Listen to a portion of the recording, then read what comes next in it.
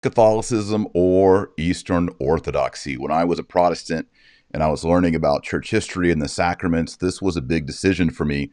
Should I become Eastern Orthodox? They claim to have apostolic succession, all seven sacraments, or become a Roman Catholic. And obviously, I became a Roman Catholic. But I'm joined with someone you're familiar with here on the Taylor Marshall Show, and that is Timothy Flanders at Meaning of Catholic. And he actually became Eastern Orthodox and then became Catholic. So we're going to talk about his journey today and why he became a Catholic and left behind the Eastern Orthodox Church. So welcome, Timothy. Praise to Jesus Christ, my brother. Thanks for being here. Maria. Well, before we get into this is going to be a great show. Let's say a prayer. We'll do the Our Father in Latin because we're Roman Catholics. And do you want to do the second half or do you want me to do the whole thing, Timothy? Sure. Yeah, let's do it. Okay. In nomine Patris et Filii et Spiritus Sancti. Amen. Pater noster, qui est in caeli, sanctificetur nomen tuum, adveniat regnum tuum, fiat voluntas tua, sicut in cielo et in terra. Panem nostrum quotidianum da nobis hodie, et dimitte nobis debita nostra, sicut in nos dimittimus debitoribus nostris, et ne nos inducas in tentationem, sed libera nos a malo. Amen. Amen. In nomine Patris et Filii et Spiritus Sancti. Amen. All holy popes. Amen. Pray for us. Pray for us. All right. Well, here we are. I'm still rocking my green screen backdrop here because we're still cleaning up after Easter. Christmas. I don't want everybody to see all my decorations are just strewn out everywhere. It's kind of embarrassing. So I'm rocking the green screen. If I turn it off, here's what it looks like. Boom. And as I showed yesterday, I've got all kinds of cool effects that we could just do, but I'll keep it on the blue.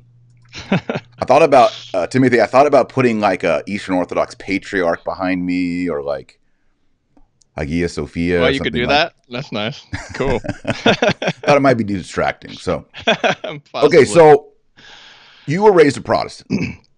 Correct. Yeah, I was ELCA Lutheran. The liberal Lutherans. Well, they weren't as liberal back then. I actually had so there's the LCMS, which is more conservative Lutheran, and one of those pastors was the pastor of our ELCA. So at the time, they were kind of buddy-buddy. Okay. Now the ELCA has totally drank the Kool-Aid, but at the time, they actually had a pretty high liturgical life relative to Protestants. You know, like they were chanting the Dominus Vobiscum, not in Latin, but they would chant it just as the Romans do. And they sang a lot of Vatican II Catholic hymns. So for what it's worth, it's better than Lutheran qua Lutheran hymns. I don't know. I mean, the Lutherans have some decent ones, man. Well, yeah. I mean, if you go, I mean, I'm a big fan of Bach, so definitely got a soft spot for Bach. Yeah. But yeah, I mean. But anyways, so at the ELCA Lutheran Church, there was a strong liturgical life relative to Protestants. I mean, most Protestants don't have a weekly communion or any type of chanting or anything like that. I mean, Advent, Lent, bunch of Marty Haugen. So, I mean, it's pretty high. I mean, it's not like you were the highest, really. Your stuff. Yeah, I mean, I was before I became Catholic. I was a high church Anglican or Anglo-Catholic. So, we went to confession. We chanted.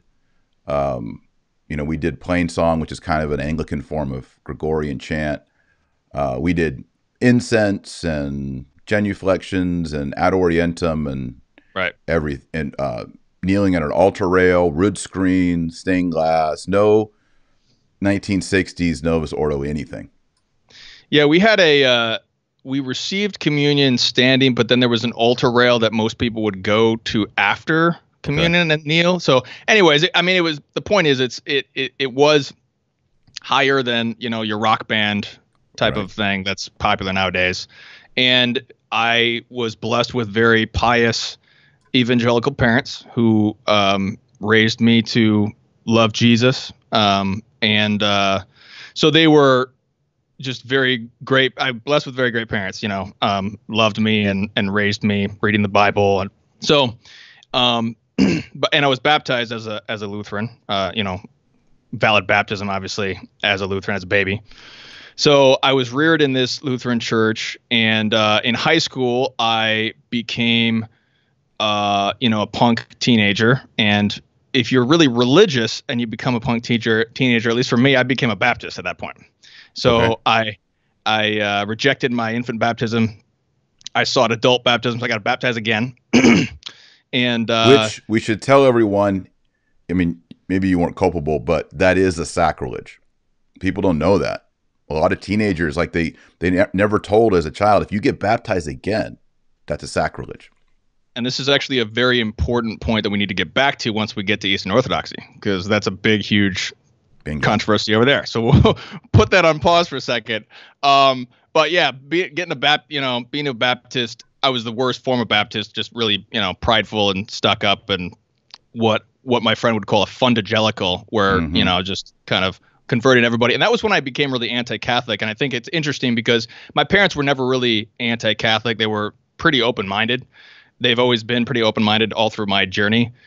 So they never really taught me that, but I just kind of grew that way. And I think part of that, which we'll get into, is just the fact that Catholicism stands against everything the original sin gives you. It's just everything that you're sort of inclined to. Catholicism stands against that. And so I think just sort of naturally, or, in the American Protestant culture, it's easy to become naturally anti-Catholic, so-called naturally, Right. without really thinking too much about it or being taught that. I mean, I just became really anti-Catholic because Catholicism is anti-pride. So the more prideful you are, the more anti-Catholic you're going to be. And that was my experience, at least. So yeah, high school, I mean, there's not much to say there, but college, I went to. Now, hold on, before we move on, were you like, I don't know your age, but were you listening to like MXPX and that kind of stuff? Tooth and Nail? Christian rock, yeah. Christian rap rock and all that. Yeah, I was into DC Talk. That was my jam. DC back Talk, in the day. The Jesus Freak album. Right. I mean, to their credit, I like their completely shameless Christianity. They're completely, I don't care, Jesus Christ is Lord, which is more than many of us can say.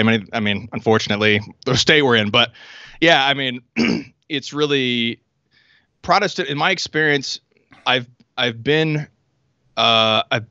traveling around the world a bit, and I've been with a lot of Protestants. I've been Protestant most of my life, and most of it sort of breaks down into either an emotional attachment or an emotional stimulation on the one hand, or an intellectual stimulation on the other. And it's just sort of a back and forth between, like in a worship service, they have like, half an hour of emotional rock music and then half an hour of a, great Bible study that's very intellectual and interesting. And so that's been my experience. And I think that that's the trap that, and even Catholics can get into this. It's just a sentimentality, an emotionalism where we think that we're growing spiritually when we're just having an emotional experience. We're not actually overcoming sin or acquiring virtue or things of that nature. But so that was the nature of my spirituality. But there's still actual graces given to me by his mercy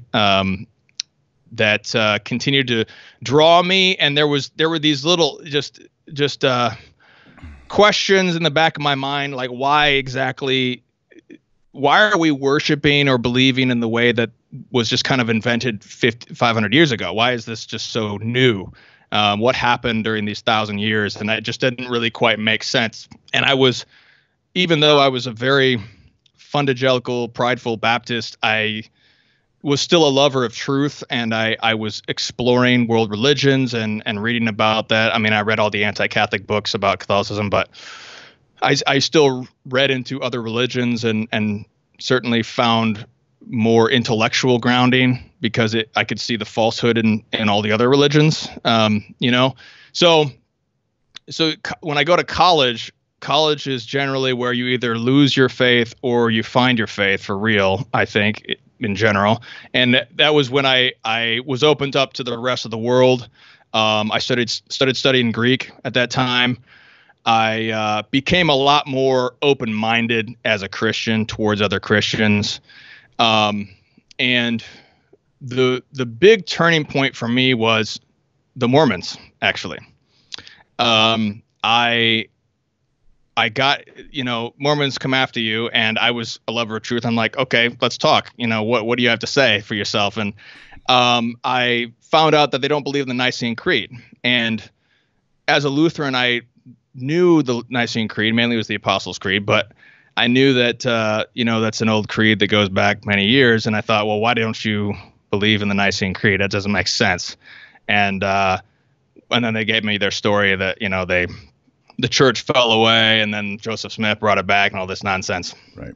And that made no sense to me at all because, what happened for 1800 years until Joseph Smith came? That's ridiculous. It just sort of didn't make any sense. And then that's really the fulcrum of becoming Catholic right there. And so then you start to question, well, what about infant baptism? What about the real presence of Christ in the Eucharist? Once you start that, then it just starts to go from there. But I had one big stop before Eastern Orthodoxy, and that was I got really into Messianic Judaism and the Protestant version, where basically a bunch of rabbinical Jews accepted Jesus Christ, but they wanted to continue being rabbinical Jews. And this particular sect that I was a part of was very Judaizing. They believed that Gentiles had to follow the Torah and everything. So Wow. I got really into that. Yeah. There's a good book on that, Timothy. It's called Galatians. Yeah, they somehow figure out how to get past that. I don't know. But I was basically trying to deal with the Old Testament that says the Sabbath laws are eternal. This is an eternal commandment to keep the Sabbath or such things like that, where, they were saying, well, hey, this is an eternal commandment. Why are you disobeying the commandment? And at the same time, I was involved with InterVarsity Christian Fellowship, which is among Protestant groups, I think one of the best, in my opinion, because they had a strong understanding of culture and how culture interacts with differences. And they trained me to really kind of be more open-minded. And I got to be a part of a group that went to Egypt on a just kind of a mission trip we lived in Egypt in the slums of Cairo. And that was the first encounter that I really had with the Orthodox Church. Now, this is, for those of you who don't know, this is the non-Chalcedonian Orthodox. So there's 14 plus or minus Chalcedonian Orthodox churches, and then there's 6 or 7, I don't remember, I think it's 7 non-Chalcedonian churches. And then there's a third group called the Assyrian Church. So the Eastern churches have many different schisms among themselves, and we can talk about that. But I encountered the Eastern churches in Egypt, the Copts, and that was really revolutionary because I was really struggling spiritually with the division of the church, trying to figure out this Messianic Judaism. Is that kind of the truth because it's sort of original, or is it this Eastern Orthodoxy that seems very early? So I was doing a lot of reading with that, and I had an lack of a better word, encounter, I guess, an experience of conversion in the Divine Liturgy with the numerous Lord have mercy, Lord have mercy, Lord have mercy. And it was just an experience of contrition of my own sin. And I think I was spending so much time trying to figure out, why is the church divided? And I felt God telling me that the reason was me and my own pride. That was the reason that the church was divided. And I need not look further than that.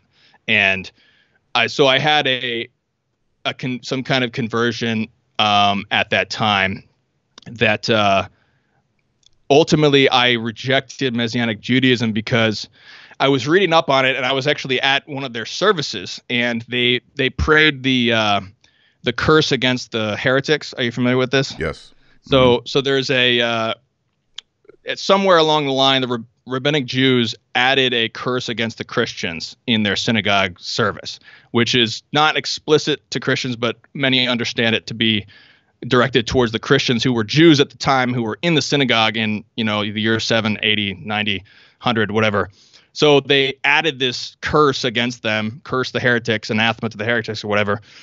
And they prayed this, and I had read about this, and I thought, this is just insane. I just realized, sort of had a moment of truth, and I realized it just wasn't adding up.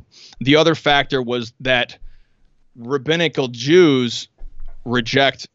They say that they follow the Torah, but really they reject the temple sacrifice and the priesthood, or more or less. Obviously, there's different opinions about that, but there's a strong emphasis on eating kashrut and following these mitzvot about, sort of these little things. But I thought of the verse when our Lord says, "You have forsaken the greater matters of the law," and I thought of the priesthood and the sacrifice, and how there, without blood there is no forgiveness. And that's when it really clicked that there was, reading about this and a lot of history aside, that there was, in the new covenant, there is the priesthood of Melchizedek, according to Christ, and the sacrifice. And then there was this juridical authority to bind and loose and make these pronouncements regarding certain mitzvot of the Torah, which can be abrogated and those which cannot.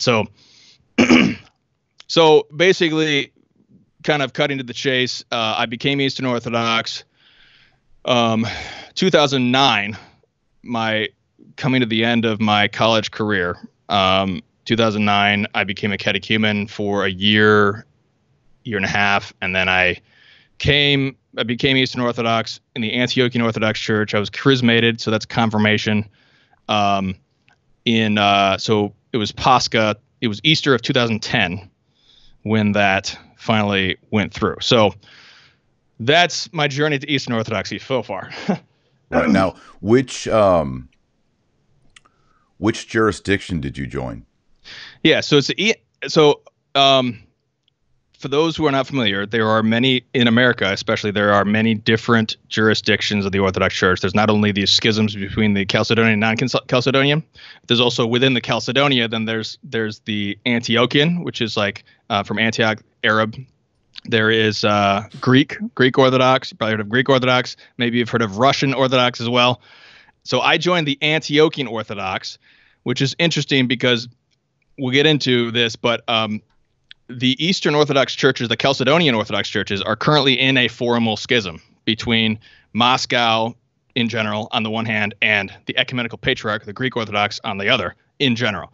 There's other complications there, obviously, and in general, both of these churches, they have a rivalry that's been going on for centuries, and Antioch is sort of more or less in the middle there. So the Antiochian Orthodox can be, in general, a little bit less into those rivalries. Sometimes they're a little bit less anti-Catholic as well.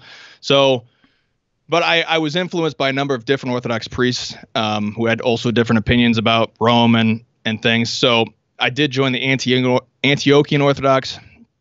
I was studying Arabic as well, and so I had been to Egypt and everything. So I was really at home with the Arab Christians. So yeah, Antioch. That's where I went.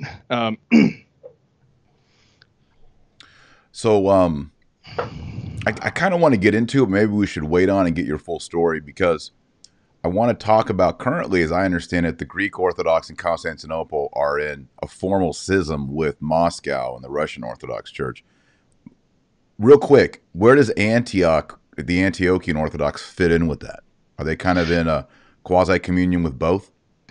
Yeah, what we're going to get into is even the Chalcedonian Orthodox churches are not one church.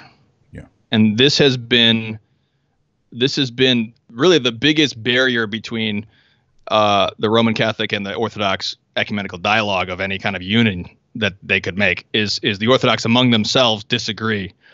So Antioch, I've actually heard different things, and honestly, I haven't followed it closely because it's just sort of tiresome to me at this point.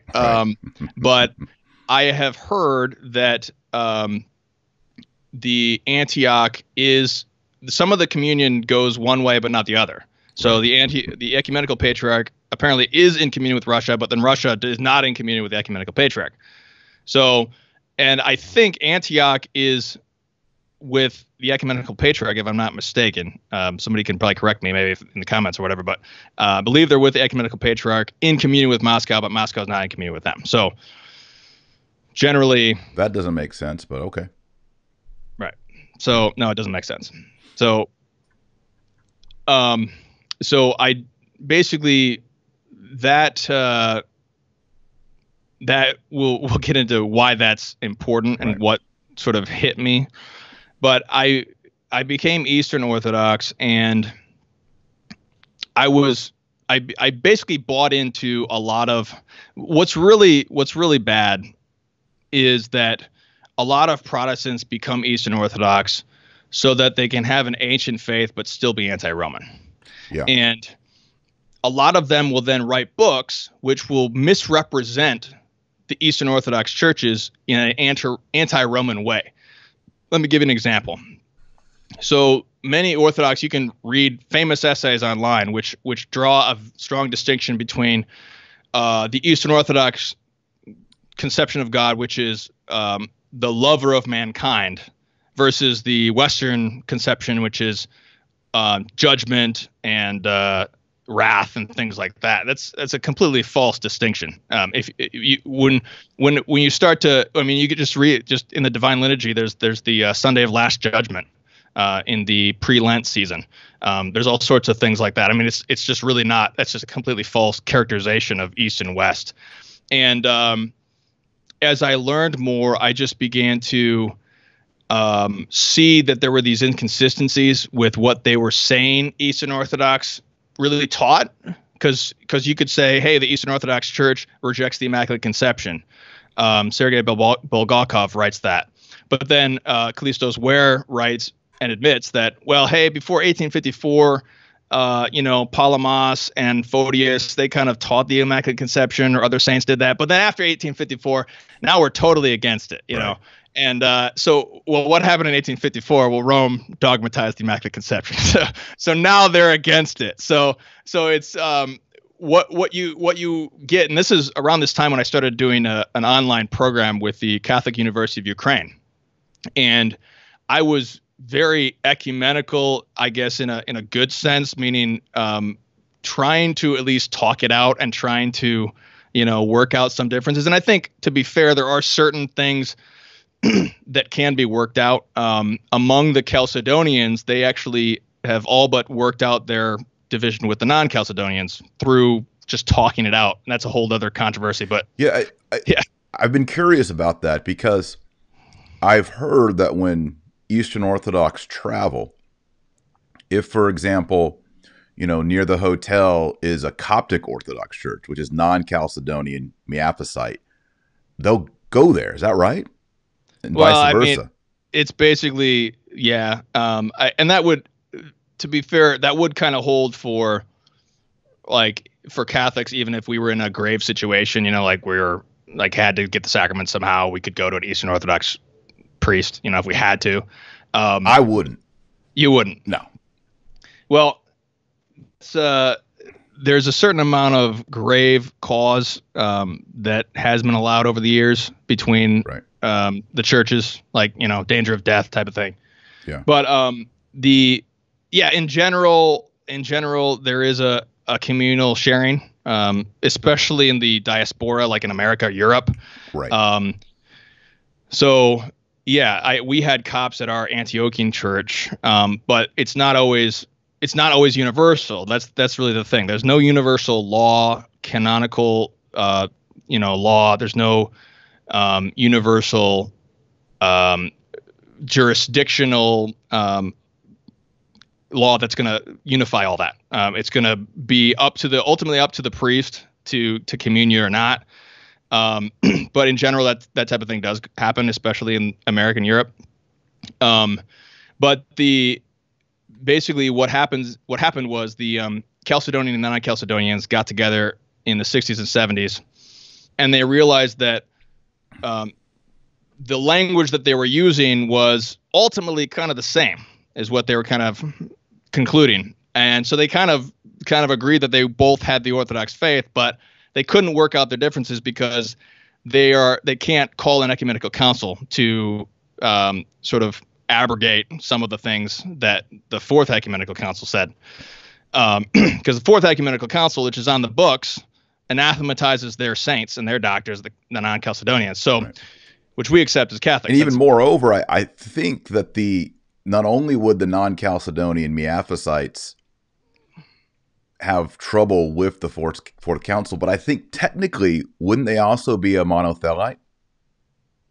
Well, yeah, that's the monothelite Just for people watching, controversy. monothelite is the error, the theological heresy that Christ only has one energy or one will, whereas the Catholic Church teaches correctly that Christ has two energies or two wills, the divine will and the human will. But I think the non-Chalcedonians would reject even that. Well, it's it's a hard question because I think some would, some won't. The whole controversy came about because the emperor was trying to make peace with the Miaphysites, Right. and so they're trying to find these sort of vague formulas to reconcile the whole empire, and then you have the Mohammedans invading later. So it's just kind of a big mess that they're trying to work out. And Rome's over here saying, what are you doing? Why are you changing all these things? So it's basically it's a big challenge to the Chalcedonians because the non-Chalcedonians, many of them want to reconcile, but then you have Moscow or Athos against it because the Fourth Ecumenical Council anathematizes them. So, anyways, the big issue here that I began to realize as an Eastern Orthodox was that there is no ecumenical universal authority. Right. And that's really kind of what it comes down to, is that the Chalcedonian Orthodox churches say we are the church of the seven councils, and they do hold to all the seven councils. But everything after that, what they don't have is they don't have the power of any of those seven councils. They don't have the power to call an ecumenical council, make a unified, universally binding canonical decision, make canons, make canon law like they used to, and they can't resolve these things. And so anybody who comes to you and says, hey, well, the Orthodox Church teaches this about the Filioque, or this about the Immaculate Conception, or this about that, or whatever, since 787, there's really not a unified, universal binding decision or teaching on those things. Even Palomism, which was more or less worked out by them, they can't agree whether or not distinctions of essence and energies are formal or material, or what are they exactly. So Yeah. it's just a big mess. And coming back to baptism, that was really the biggest thing, because basically if you're a baptized Protestant, as I was, valid baptism, you go to Antioch and they'll chrismate you. So you're receiving confirmation. It's a valid sacrament. But if you do the same thing, you go to Mount Athos, they're going to rebaptize you because they don't accept your baptism. They think your baptism is invalid. Whereas Right. Moscow, if you go to Moscow Patriarchate, they might give you an option. Say, do you want to be rebaptized? Don't you? And these are all things I've experienced personally. I know these things that I've experienced. And what they do is they basically say, well, this is all economia, which is their concept of saying, well, we all accept each other's baptism and sacraments. So whatever you accept over there in Antioch, we'll accept over here in Russia. So we're going to commune you in Russia if you come. But if you would have come to us in the beginning, we would have rebaptized you, or things like that. So Right. This is a complete mess. And the reason is because this type of thing was a controversy in the 3rd century. Yes. This was goes way back to It was like Saint Cyprian. This is Cyprian had a disagreement with Pontiff Stephen. They worked it out, and the church since that time has basically rebaptized some people, like the Mormons. They're going to rebaptize a Mormon because it's an invalid baptism, but they're not going to rebaptize a Lutheran because they believe in the Trinity and it's a valid baptism. So that's the Roman Catholic Church has a universal canonical procedure for that, and baptism is the boundary of the church. That's how you become a Christian. That's how you become part of the church. So how can the Orthodox churches be one church if they can't even figure out which baptisms are which baptisms are real and which are not? And they just sort of, it's economia, and then they just leave it at that. And that's not the way of the seven councils, is what it's kind of interesting. I think in 2020, I see what Francis is doing. Pope Francis is he seems part of his agenda of his pontificate is to take the Eastern Orthodox idea of economia and use that on Catholic theology and morality. So it's going to introduce sort of a local relativism that Eastern Orthodoxy is experiencing, which is a negative, right? So you might have one bishop conference that says, well, if you've been divorced and remarried and you're waiting on your annulment, you can receive communion. And you might have another conference that says, well, you need to wait till it's totally complete. And you have another conference that it doesn't matter, receive communion anyway. Right? And it's that's all exactly, sort of I mean, the Latin term is dispensation. But it's kind of the same thing, that mercy and discernment and accompaniment is kind of just a flagged version of economia. Yeah, and you can receive a dispensation for something that's not intrinsically evil. You know, you can receive a dispensation for not going to mass on Sunday if you're sick or whatever, or there's a grave cause. You can not go to mass on Sunday. It's not a mortal sin in that case. But they apply economia to contraception. I mean, they've been divorcing and remarrying. This is one of the most bizarre things. So if any Catholics who think that the grass is greener in East, consider that. And if you look up, I'll comment with a link to this, but I have the references to Callisto Ware's book. So like when he published it in 1965 or whatever, he said the contraception is forbidden in the Orthodox Church, period. That was it. And then when he revised it in 1993, he said contraception is a disputed question among the Orthodox. So they went from 1960, it's forbidden, now it's disputed, now it's allowed. When I was catechized, my Orthodox priest said to me that sometimes contraception is okay. And further, they have the Chalcedonians have this bizarre rule that no one can explain to me. I don't even know. It comes from the 10th century controversy regarding Emperor Leo VI. But for some reason, they allow someone to divorce their spouse and then remarry a new spouse while their other spouse is still living. And then they can do that a total of 3 times. And then on the 4th marriage, you cannot take another spouse. That's it. That's the end. And 4's enough. Why this is, I mean, you should have stopped. I mean, you can't even go 1, but here's the weird thing. Emperor Leo VI, his wives actually died each time. He married a woman, she died.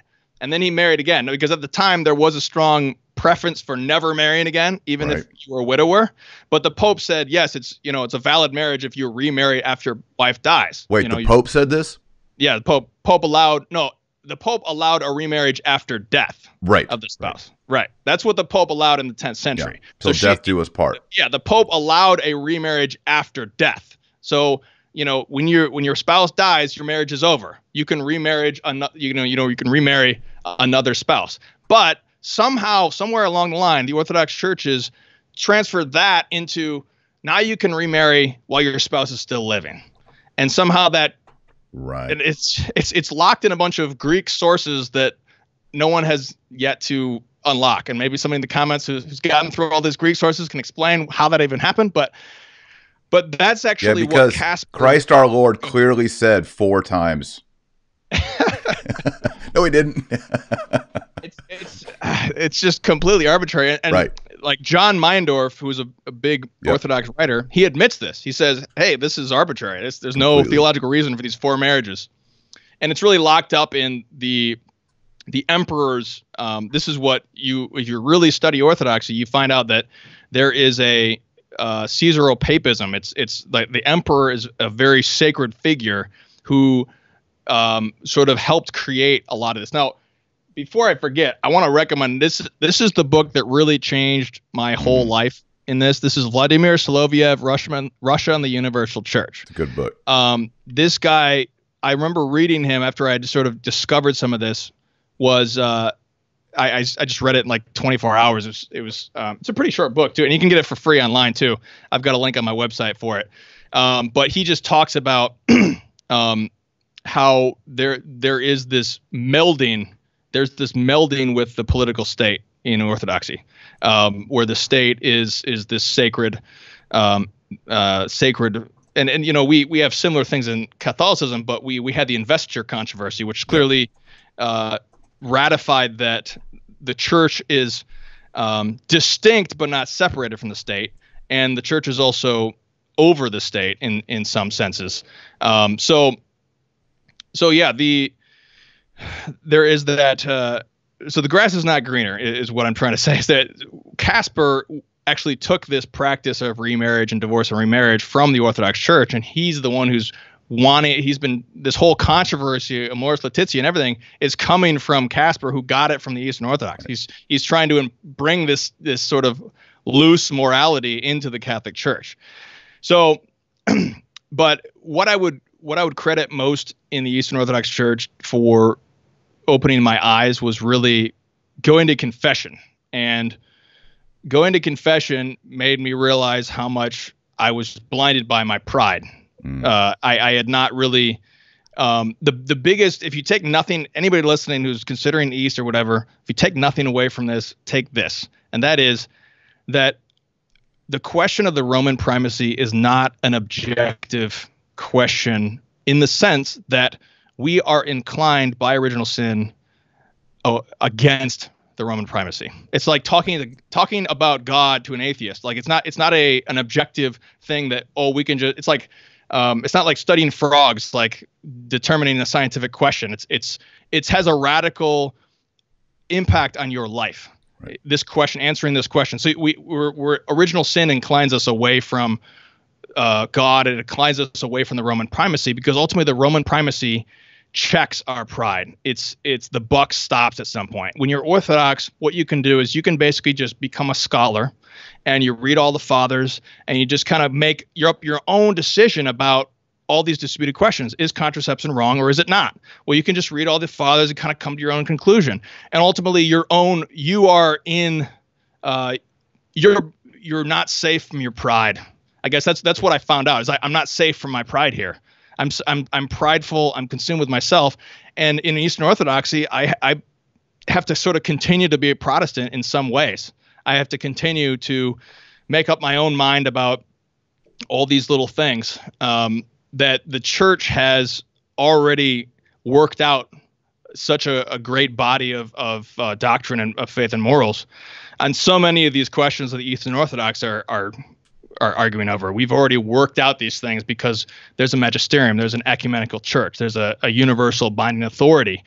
So that was really what hit me, was that it's not a question that's you can just be absolutely objective about, because you're inclined against it. You don't want the papacy to be real.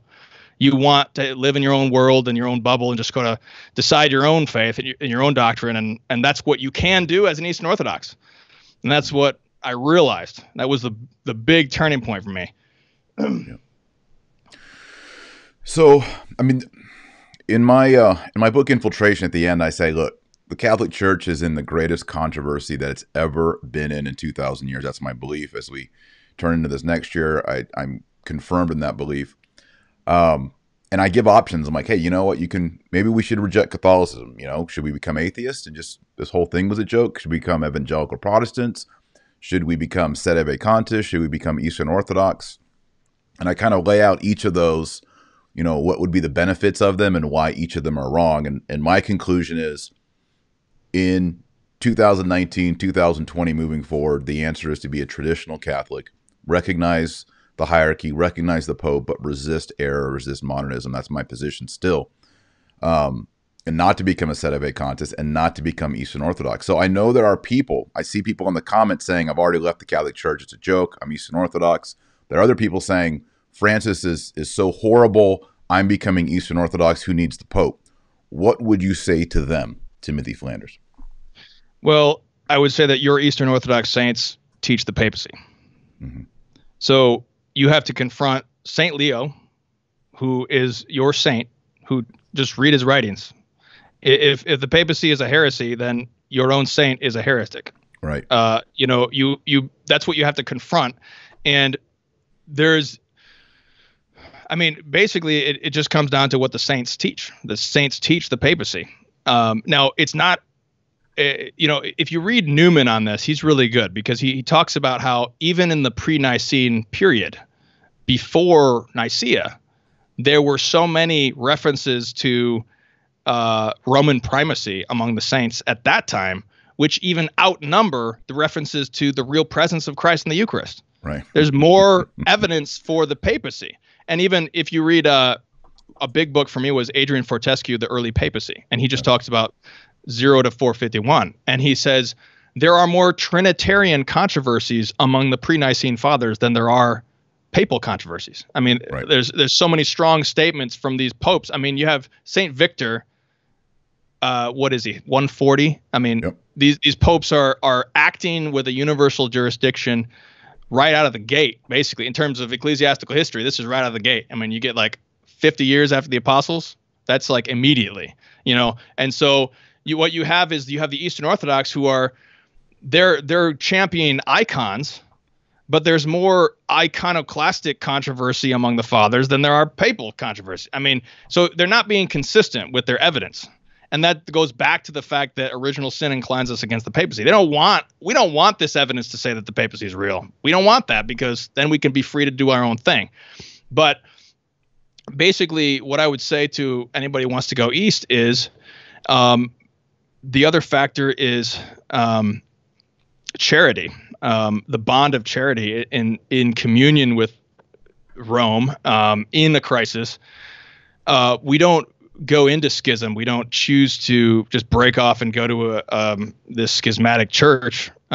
We stick together as brothers and we fight for this. And that's how our fathers have always dealt with the crises like this.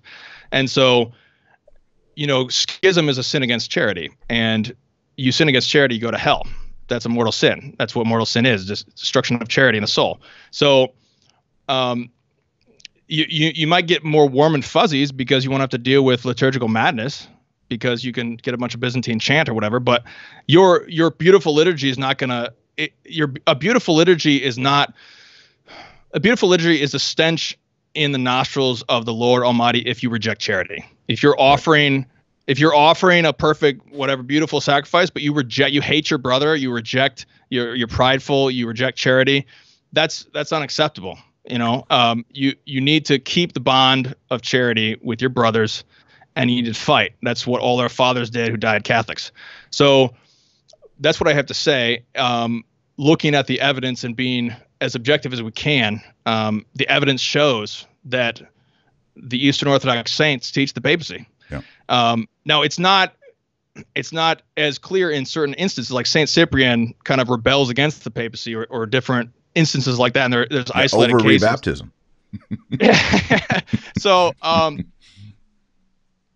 so there's controversies. It's not like an open and shut case, but if you look at it and you object, here's what I'll plug is erikibarra.com. I think Eric Ibarra is one of the best apologists out there for Rome, specifically addressing Eastern Orthodox.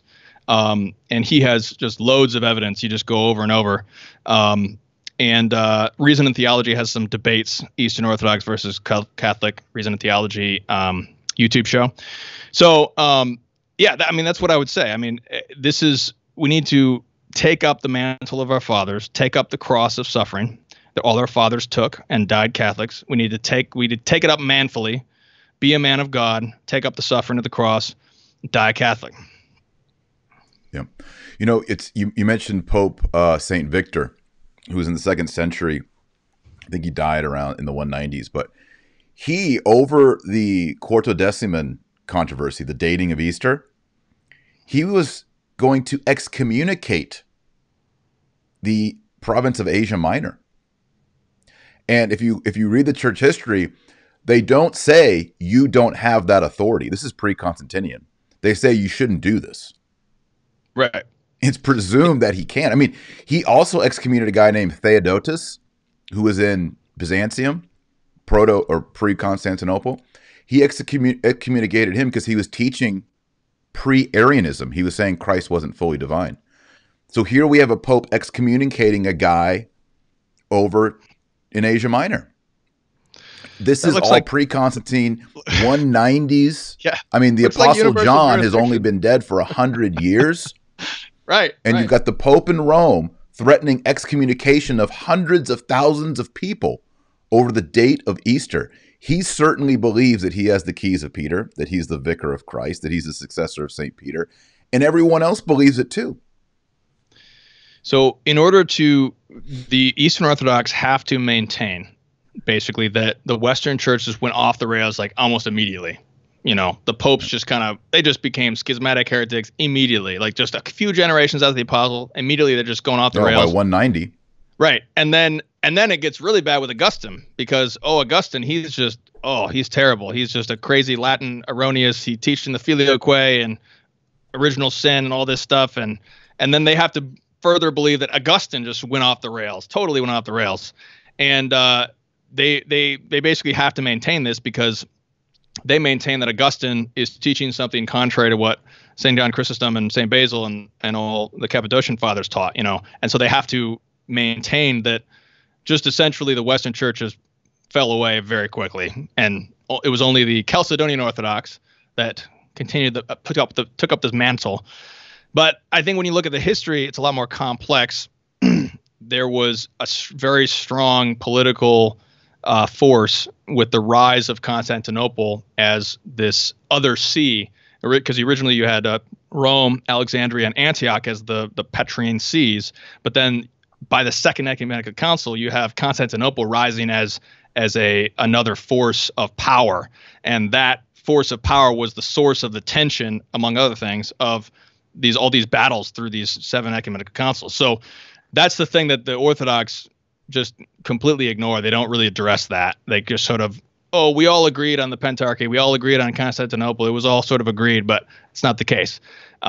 So the history is complex. Everybody wants the history to be black and white. Every partisan just wants, it's just a black and white history. It's clearly this or clearly that. Its history is far more complex than all of its partisans want it to be. And that's just what I found, is that I couldn't really claim that Saint Leo was a heretic. I couldn't claim that Saint Augustine was a heretic. That was just ridiculous to me for them to, and they don't really, to be fair to them, don't quite claim that. They claim that he was sort of a pre-heretic or whatever, pre-erroneous or whatever, but I just really couldn't, all these so-called heresies of the West that they claim, I could find in the Latin fathers. So it was like, right. Well, this is all straight line right from Augustine and Ambrose, and all them. So I can't really, how can I fault them for holding to the Latin fathers? That's what was the apostolic deposit in that area, and so it just doesn't add up. It doesn't bear out close scrutiny. And that was what I discovered. And what I discovered was that my own pride was really the thing blinding me to that. So I came into communion with Rome 2013, shortly before Pope Francis was elected, actually. And you came in under B16. I can't remember actually if he had actually resigned at that time. I don't recall exactly the chronology, but he resigned. I think, was it February of 2013? I can't. Yeah, the announcement. I think now that I'm remembering, I think it was later in that year that Pascha was the Eastern Pascha was a month later, Easter. I think it was later May. So he was elected in March, I believe, Pope Francis, and then I think I came in May. So at the time, I had a further transformation. First of all, let me say this: I've never regretted coming to Rome, even with Pope Francis, ever. It's never come through my mind. And the biggest thing is this: on these disputed questions like contraception. What would you say, Taylor? Would you say? I would say like 90%, 95% or so of all the controversies in Rome right now have already been authoritatively settled. Before the council, all these questions that are arising, they've already been answered. Women's ordination. You got women's contraception, divorce and remarriage, homosexuality. That's the top stuff right now. No salvation outside the church. Salvation outside the church, Catholic. Which kind of takes care of ecumenism. You could, what could you say? Like global warming is a totally new issue. Global maybe warming is not resolved yet. Right. Unless you accept Laudato. The point is, you don't need to go searching. To a certain extent, you do need to go searching. You just pick up Denziger or Ott, Fundamentals of Catholic Dogma. Just read it, or Prumer, Manual of Moral Theology. You just read the basic textbooks and you got pretty much 95% of all the controversies that are going on. You don't even need to trouble yourself with all these questions. So even in a time of crisis in Rome, I feel at peace because I'm safe from my pride. I don't have to try to figure out all of these things myself. I just go back to the sources and read what they say and just sort of conform myself to them. Whereas in Eastern Orthodoxy, if you're wondering about contraception, if you're wondering about Immaculate Conception, even there's disagreement about the filioque. You'll get a different answer depending on which scholar and which bishop and which priest you talk to in Eastern Orthodoxy. So ultimately, you are going to come to your own conclusion, and you're ultimately your own authority at the end of the day. It's like sola scriptura, and add the church fathers on top of that, and you've got Eastern Orthodoxy. And that's the problem, is that you're not safe from your pride. You're still creating your own thing. Whereas in Rome, there's a great line from Ripperger where he says, we only have freedom to form our own opinion about something if the church has never made a judgment on it. So if you have a question about X, you go into the tradition, you go through all the saints and the doctors and whatever, and you find what they said about X, and then you conform yourself to that and you accept that. Unless, of course, you were talking about new technology or some question that's never really been answered because it's completely new. Like cloning. And like cloning or whatever, and then we can have a discussion about it. But right. Everything else we just take from the tradition. We take it and we accept it and we pass it down. And there's certain moral theology questions that are disputed in certain ways or whatever. But it's once again, I'm safe from my pride. I can accept what my fathers teach me and accept that. There's two things that kept me from being Orthodox. The first is, I noticed that when I studied the first 7 councils, now as an Anglican, I accepted the first 7 councils. Like, yeah, the Eastern Orthodox are right. There were 7 councils, and then Rome messed up, and they went on and did all this crazy stuff. That was my position as an Anglo-Catholic. So it's kind of like a quasi Eastern Orthodox position. But as I studied as a seminarian the 7 ecumenical councils, I noticed 2 important features. One, there were many, many councils going on, even councils called by Constantinople, by the emperor. But those 7 were ratified for 2 reasons. The emperor, beginning with Constantine at Nicaea, brought the council together. Now, think about a council. Back then, there's no airplanes. You have to summon bishops from all over the Mediterranean, Christendom, and bring them together for a council. That requires money. It also requires authority to just tell a bunch of bishops, get out of your town and report here now. That's imperial authority. A lot of bishops don't want to do that, but when the emperor says you do it, you do it. So that was going on in all the councils. They had to be paid for. They got to travel. They need food. They got to bring attendants. They bring with them deacons and priests. They bring entourage. You read the history of the councils. They're bringing people with them. They're being housed. They're being fed. This is a major event, an ecumenical council. Secondly, only the councils that were ratified by the Pope in Rome made it to be ecumenical. Right? There's the robber councils, all the other councils going on. There were councils that were held that condemned icons. Mm-hmm. Only those that were ratified by Rome were numbered ecumenical. Now, you ask yourself, why is it that the Eastern Orthodox haven't had a council since 787 AD? The reason is twofold. They don't have a pope to ratify. They don't, ever since the 1400s, they don't have an emperor to bankroll and to summon. Who's going to tell the Russian Orthodox Patriarch and the Greek Orthodox Patriarch and the Antiochian, you guys all show up in this city on this date, and they're going to show up? Nobody. So to me, I realize that Eastern Orthodoxy is basically DOA at this point.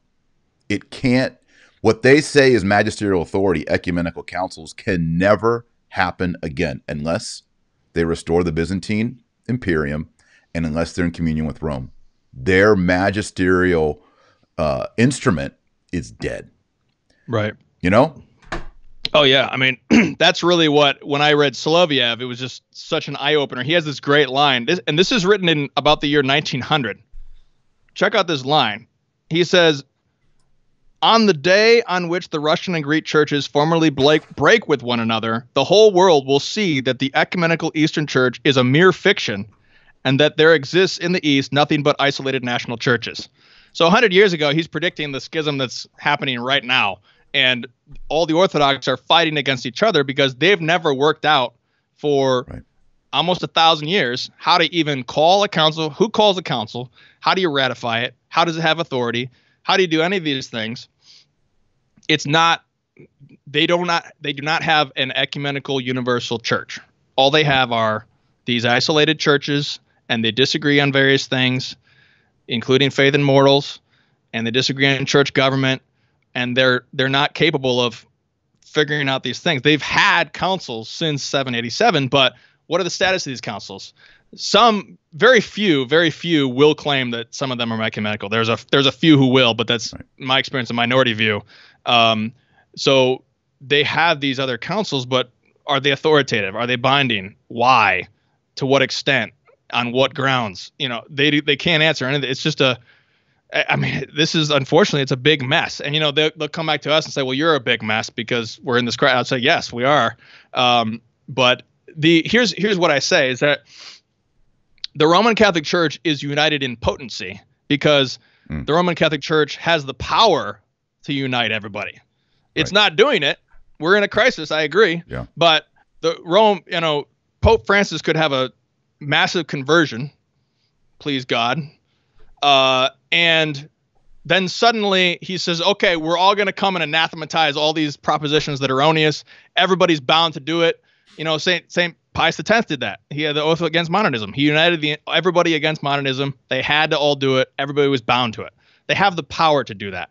The fact that they're not doing it, that's another matter. But the fact is the power exists. Right. And that's what makes the difference, is that even in the worst crisis ever, I've never thought twice about being Eastern Orthodox because I know that I would just have to rely so much on my own judgment to be an Eastern Orthodox, to figure out all these different questions that aren't figured out, that haven't been authoritatively decided. So, that's the biggest. Now, the best way they answer this is by saying, one, well, the Nicene Church didn't, the pre-Nicene Church didn't have ecumenical councils. So, they were just a bunch of holy martyrs and stuff. So they didn't really need an ecumenical council. But when I read the book of Acts, I read that in Acts chapter 15, they made an authoritative binding decision on the whole church. It's not, they don't call that an ecumenical council, but it was a universal binding decision. And when you look in the Greek, Acts 16:4, it says they went through all the cities and they delivered the dogmas which were decreed by the apostles and priests for them to obey. And that's what the Greek says. You don't really get this except in the Dewey Reams, really, which is, you got to come here, read my book. We'll go through all those details of the Greek and Latin right there. But there's an authoritative decision that's being made. It's apostolic. It's authoritative. So I see this in the very beginning, and this doesn't hold water. We don't need an ecumenical council. Or they just say, there's no universal heresies that we really need to call a council. It's not necessary right now. Well, that's even worse. I mean, it's like, you're joking, right? I mean, if you think Rome is in heresy, that's 1 billion heretics running around the earth. I mean, shouldn't you anathematize these heretics? But no. So I've never heard a satisfactory answer, because there isn't one. The answer is Rome. And that's the long and short of it. There's no Orthodox church. There's just isolated national churches with different doctrines and different faith and morals. And ultimately, you have to die trusting in yourself. Mm-hmm. And that's a frightful idea, to die trusting in yourself. So I'm in Rome because I'm safe from my pride here, even in a crisis. Yeah. Yeah, I mean that kind of relates to my second reason for not being a Orthodox as I was studying through the issue. And I had friends and buddies who went on to become Eastern Orthodox. I have a friend who went on to become an Eastern Orthodox priest. Antiochian priest, and I really looked into Western Rite Orthodoxy with the Antiochians, because there's actually, where I was an Episcopal priest in Fort Worth, Texas. There's a Western Rite Antiochian Orthodox church that's pretty big, sizable. I think one of the more prominent ones, St. Peter's Western Rite Orthodox, here in town. And I remember going to Easter Vigil there once and got to know the priest and attended their mass, what they called a mass there, many times, and was attracted to that. But one of the things I noticed, besides all the practical, moral, and doctrinal discrepancies between, and when I got together with Orthodox, they would kind of bash each other. Like the Russians didn't like the Antiochians, and everybody thought the Greeks were liberals and no good, right? Everybody looked down. Apparently Greek Orthodox had some altar girls here and there, and so there's always these kind of differences. And there was this. It was kind of like being around people talking about the NFL, like, the Packers are better. No, I like the Vikings. No, the Cowboys. Like they're all united in their love for football, but there's these deep rivalries where you don't sense the unity. But what kind of hit me as I studied this is Eastern Orthodoxy is a withered branch. Since 1054, but especially since the fall of Constantinople, Orthodoxy has not grown. People will say, oh, they'll give you all these numbers, but especially those numbers are based primarily on Russia and the Russian Orthodox, and those numbers are insanely overrepresented. Also, if you go and look, and just Google right now, folks, go look on the OCA, Orthodox Church in America. Look at their censuses. They have been decreasing in numbers over the last 20 years, especially over the last 10 years. They can't keep their people. Divine liturgy attendance is down. Membership is down in the OCA. Did you know that, Timothy? No, I didn't know that. I believe, because basically in America, there's there in every, or at least many Orthodox parishes, there's a strong ethnic core, and then there's a bunch of Protestant converts. Correct. And the Protestant converts, they're on fire. I'm sure they'll continue for a while. But the ethnic groups, it's just like the Catholics. This same thing happened 50 years ago with the Catholics. I mean, they were all Irish and Polish churches or whatever, but then all these forces, got together and just wiped that out. And that strong ethnic identity that was tied to the religion was just, it couldn't stand up to secularism, or it wouldn't, rather. And I think the Orthodox really, it's even worse, because there's such a strong, it's a lot stronger than the Catholics, because at least the Catholics had a unifying identity, even in their ethnicities. But for the Eastern Orthodox, there's not as strong of that unifying identity. So I see all the ethnic children, the second generation and third generation, they don't know the language anymore. They're not as interested in the faith anymore. They're the ones falling away. And I completely would get that. And I think that's another function of the universal Roman primacy. When you see the history, first our fathers converted the barbarians. We converted all the European tribes to Catholicism, and then we continued, and we just started bringing the gospel to the ends of the earth, and we were converting everybody. And when have the Greek Orthodox ever done that? Right, and to be fair, they did. I mean, they've been under Mohammedan and communist oppression for many years, but there's an Alaskan mission. The Russians went to Alaska, but there's just such a strong insular identity, and there's not and part of this is they don't have as many unmarried priests. That's the thing. Celibacy, before we had all these homo scandals, celibacy fosters a missionary impetus to foreign lands. Right. You can send a ton of celibate priests. Yeah. A married guy with 8 kids who's a Russian Orthodox priest, he can't go to the Philippines. Right. So that's something that stunts that. Right. So there's a number of different factors, but you can't discount the fact that there is that insular lack of universal identity as well. It's a strong factor. Yep. That missionary zeal for the gospel, bringing the gospel, converting all nations, that's only present in Rome to the extent that it is. And there's no match to it. Yeah.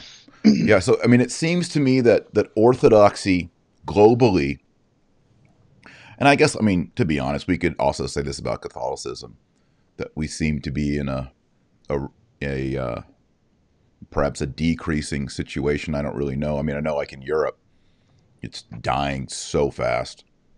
Numbers are looking really bad. Even in America, numbers, when you look at nuns, monks, priests, marriages, infant baptisms, all these things, we're in a decline.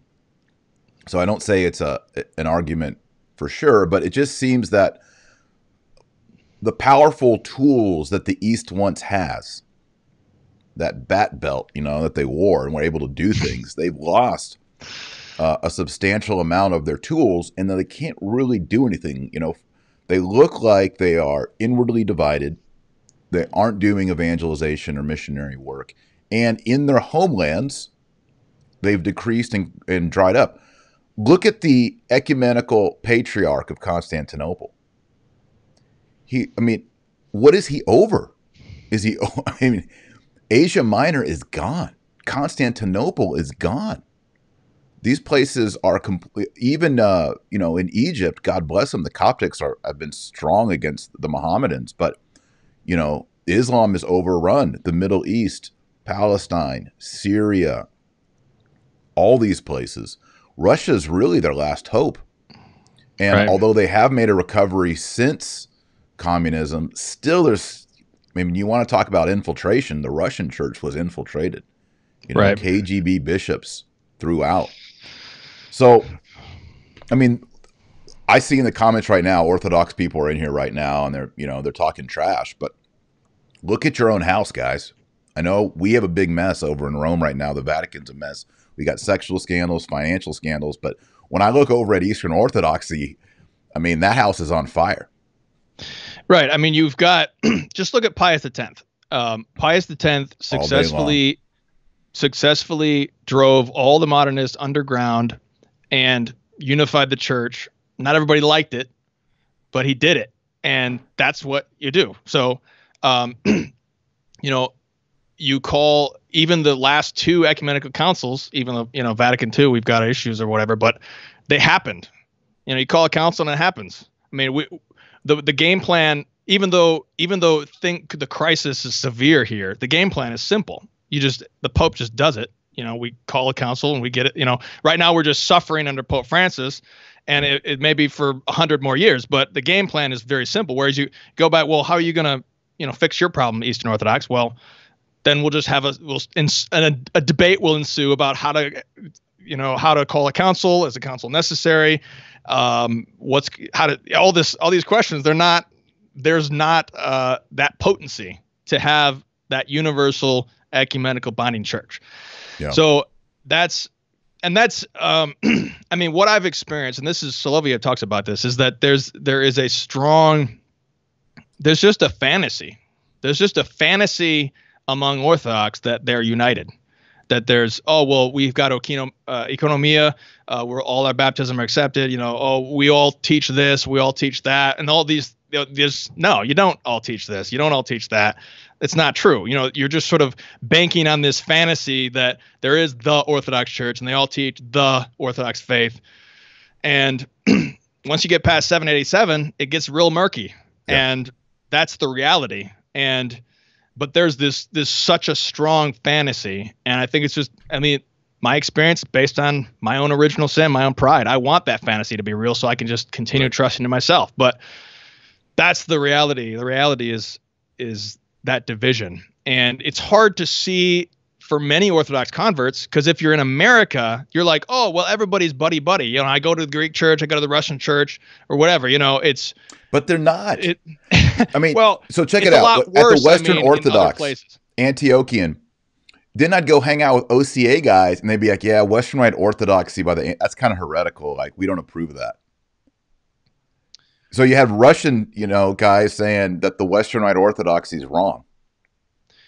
Yeah, I mean, the Western Rite that's a very important example, because if the Orthodox Church if the Orthodox churches are the Orthodox Church, why can't they approve a Western liturgy for the Western lands? Because they've had, I mean, they were in communion with Rome for 1,000 years or so. So they had a Western liturgy in the one church. So, but they can't bring themselves to approve that. And even in the Western Rite liturgy, they start monkeying around with the liturgy because they start adding in, added in an epiclesis because they didn't believe in the consecration the same way. Even though you read St. Ambrose, that's exactly what the Latin fathers say. The consecration happens at the words of the Lord. But they're messing with the Western liturgy. They can't even the ones who accept the Western liturgy in its pure form, they have to add more to it to make it conformable to. So that's a really good example because, in the Roman Church, we have how many rites that are approved from the apostles?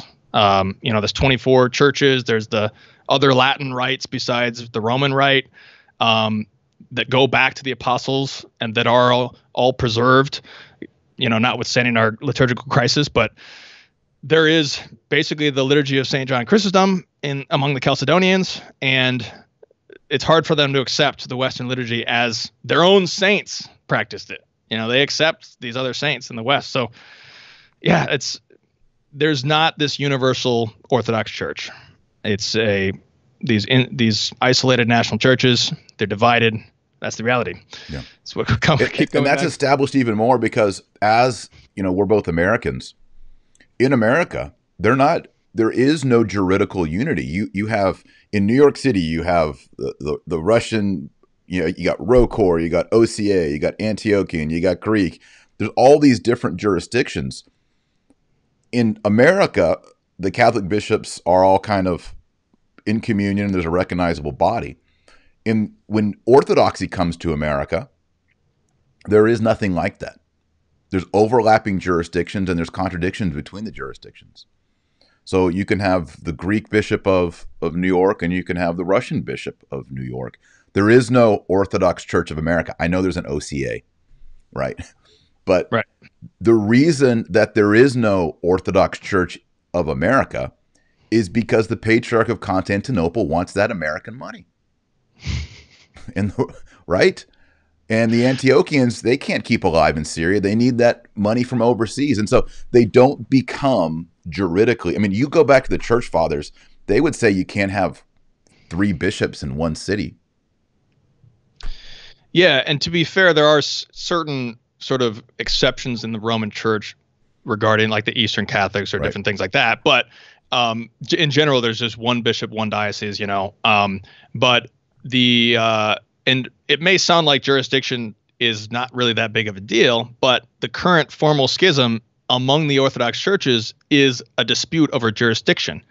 And there's been, this schism has been going on. You're talking about the Russians and the Greeks today. Currently, yeah. So there's currently the schism. Let's not forget that. There's currently a schism between a group of the Orthodox churches and another group of the Orthodox churches. And this is simply a manifestation. This has come out. This is really the first time it's been this formal, I guess, but there's been other proxy schisms. Like 96, there was the Estonian schism. 1870 to 1945, the Bulgarian schism. Before that, there's the Old Calendarist schism. Before that, there is the Old Believer schism, 1666. But before that, even Moscow was proclaiming itself to be the new Rome, the third Rome in the 1550s. So all these disputes have been going on since this time. And these disputes over jurisdiction, this hasn't been resolved for 500 years. And they've been fighting over this about who has jurisdiction and how, and they've been having these different schisms and everything. And that's the reality is there. And that's sort of a fundamental thing. It's just this jurisdiction, one bishop has a diocese jurisdiction, there should be an overarching, you'd think they would have called an ecumenical council by now and it's resolved this forever, but no, they can't. So that's where we're at. Yeah. A few years ago, they tried to have they weren't calling it an ecumenical council, but they were having a pan-Orthodox gathering. But I think, didn't Moscow refuse to show up or something like that over the Ukrainians? Right. So, you see this earlier, 2007, there's the international ecumenical dialogue between Rome and Orthodox churches. I believe it was the Moscow delegates walked out of it because they were disputing with the Greeks or whatever about jurisdiction. And then in 2016, they tried to have this pan-Orthodox synod, but then Moscow didn't show up, Georgia, Bulgaria, and Antioch as well. So the ecumenical patriarch says, oh, well, what we decided there is binding on everybody. But then Antioch says, no, it's not. Moscow's like, what are you talking about? And then they're just continuing to dispute about it. So, and they've been trying to get this thing together for what? Decades and decades. I don't even remember. About 1,000 years, last I checked.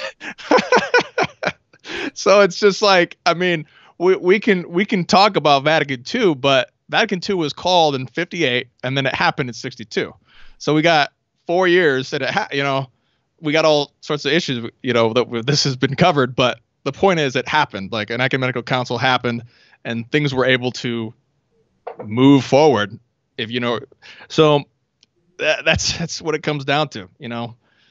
If you want to, Orthodox churches, you want to dispute with us, we'll call an ecumenical council. Unify yourselves, make your unified doctrine so that we can have a discussion. Because we can't have a discussion. Some anathemas. Yeah. If you don't like Immaculate Conception, y'all call a council and anathematize that. Yeah, this is what I came to, is that I didn't, when I was reading as an Eastern Orthodox, I didn't feel myself bound to anathematize any of these Roman dogmas. I was going through everything and I was like, well, the Council of Lacarne rejected the Filioque, but why is that binding? Why is that formulation? There's an Eastern Orthodox scholar, Peter Gilbert, who is just all about, Peter Gilbert? Yeah, he was Antiochian, right? I don't know what jurisdiction he is, but he's an Eastern Orthodox who's basically trying to rehabilitate this figure named John Bekos, who argued that the Filioque is Orthodox. And he's trying to argue that the Filioque is entirely Orthodox, and so even Callistos Ware admits that there's sort of strict anti-Filioque Orthodox, and there's sort of people who are like, it's not, we disagree with adding it, but it's Orthodox, there's nothing wrong with it. So, and to be fair, there are, with this whole kind of conversation, we can be fair and we can say, well, hey, there have been excesses by Latins, obviously, sure. Of course. There's the Crusades, soldiers went off and did massacres and sacked Constantinople and all this, obviously, there's tons of excesses. But the other thing that's so pervasive that I experienced was that there's such a strong spirit of unforgiveness where people are you talk to these Orthodox and they're talking about the sack of Constantinople in 1204. I'm like, guys, yes, it was wrong, but can we move past this, please? It's like you're gonna die and go to judgment, failing to forgive a crime that happened 700-800 years ago. You're holding on to this. Like, how are you gonna face judgment with this lack of charity and this lack of forgiveness? And that's a very strong. This is such a very strong. I think there's a strong father wound where they just blame so much on the Pope, and they think that he just self-aggrandized himself, sent all these crusaders to massacre them, and blatantly added the Filioque, like he didn't even care about anybody, and there's just such a strong animus towards the Pope as a figure, as an office, and it's just such a strong spirit of unforgiveness that I just can't get on board with that. Yeah. So, yeah, it's sort of like a bunch of kids or teenagers, and there's no dad. Yeah, and they're all in the same family, and I'd love for all to be one, but people are saying in the chat now, well, look at Rome, it's such a mess. Look at Catholicism. Are you saying that all the bishops in the United States are all of one faith and all in one agreement? Obviously not. That's obviously not the case. But the reason for that is because Rome is not doing her job. Rome is failing to fulfill her mission and her vocation.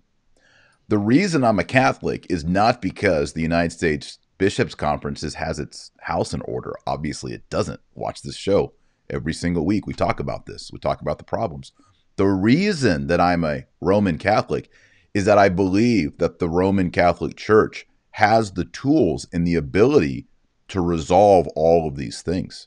Has it been resolved right now? No. It's more of a mess in 2020 than it was in 2019.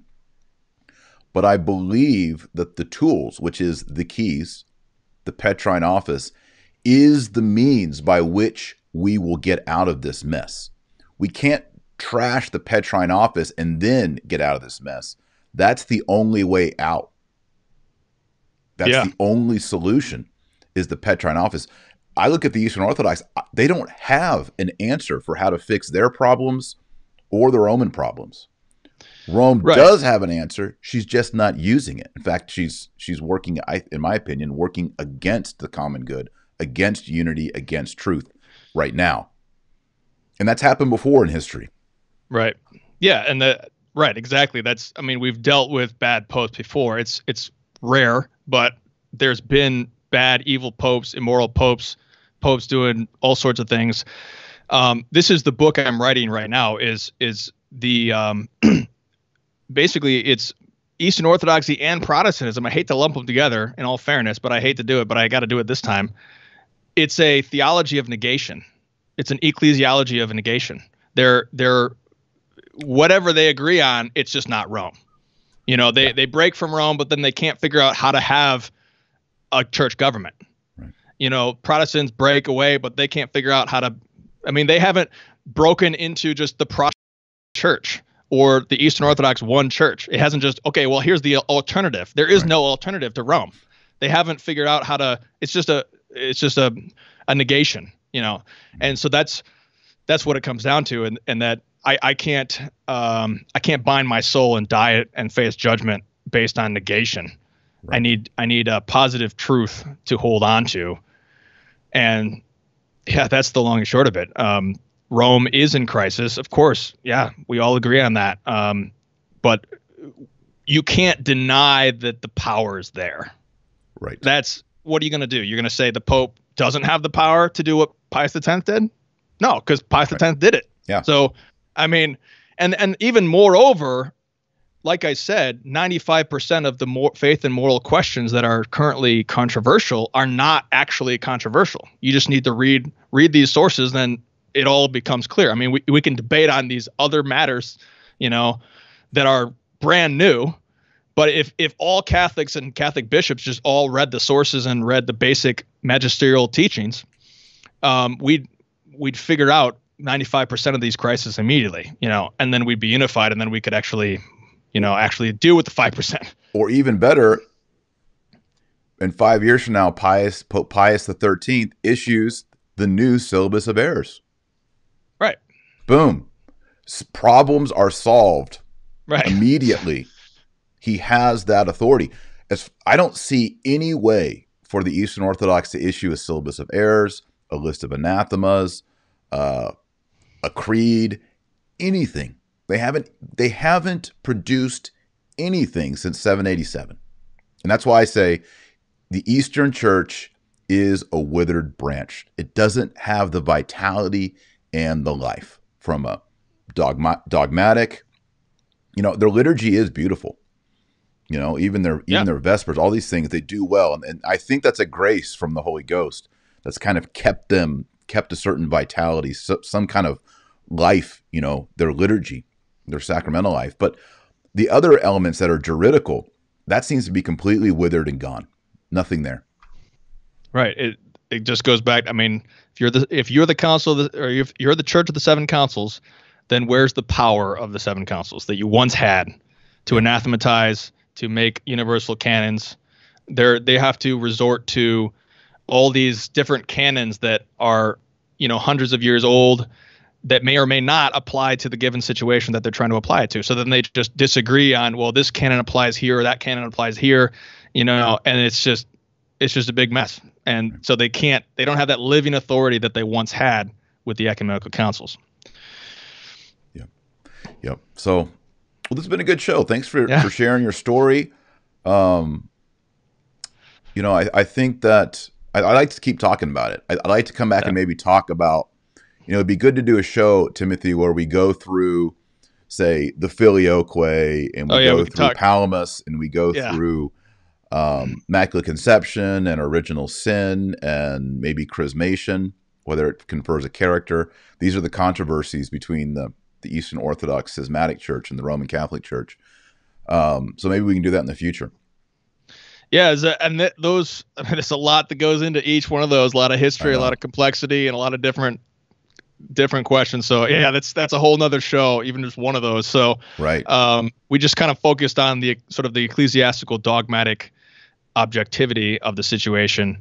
But all of these, I mean, there's plenty of ink has been spilled on all of these questions for years. So definitely worth another show. Yep, absolutely. Good. All right, well, we'll sign off here. Before we do, though, check out Timothy's YouTube channel at Meaning of Catholic. He records and uploads videos over there. Subscribe. If you like this channel, please subscribe. Hit the subscribe button. Over December, a lot of people were unsubscribed, so real quick, just check and make sure you're still subscribed and hit notification all. That way you'll get these live streams. This is live right now. Also, please like the video. That tells YouTube that you like the video. It'll share it with other people who are like-minded with you. Thanks to everyone who supports on Patreon at patreon.com/Dr. Taylor Marshall. Just mailed out a bunch of signed books yesterday. So the new Patreon patrons, you'll be getting those probably by the end of the week or maybe Monday. So thanks so much for everyone for your support. And of course, pray the rosary. Another difference, Eastern Church, I guess they have different Marian devotions, but the rosary is the weapon. It's what leads us to contemplate and think about the mysteries of Christ, and Our Lady's here to help us. So pray the rosary every day. If you're not praying the rosary every day, you are not on the team. All right, well, let's close in prayer. Timothy, I'll pray the Hail Mary in Latin. You want to pray the second half? Sure. All right, let's do it. In nomine Patris et Filii et Spiritus Sancti. Amen. Ave Maria, gratia plena, Dominus tecum, benedicta tu in mulieribus et benedictus fructus ventris tui, Iesus. Santa Maria, Mater Dei, ora pro nobis peccatoribus, nunc et in hora mortis nostrae. Amen. Amen. All holy popes, pray for us. Pray for us. All Eastern saints, pray for us. In nomine Patris et Filii et Spiritus Sancti. Amen. All right, everybody, thanks so much. God bless you. Happy Epiphany Tide, and we'll see you in videos to come. Timothy, hope you come back. We could talk more about Eastern issues and other things. Sure, man. Absolutely. Godspeed, everybody. Signing off. All right.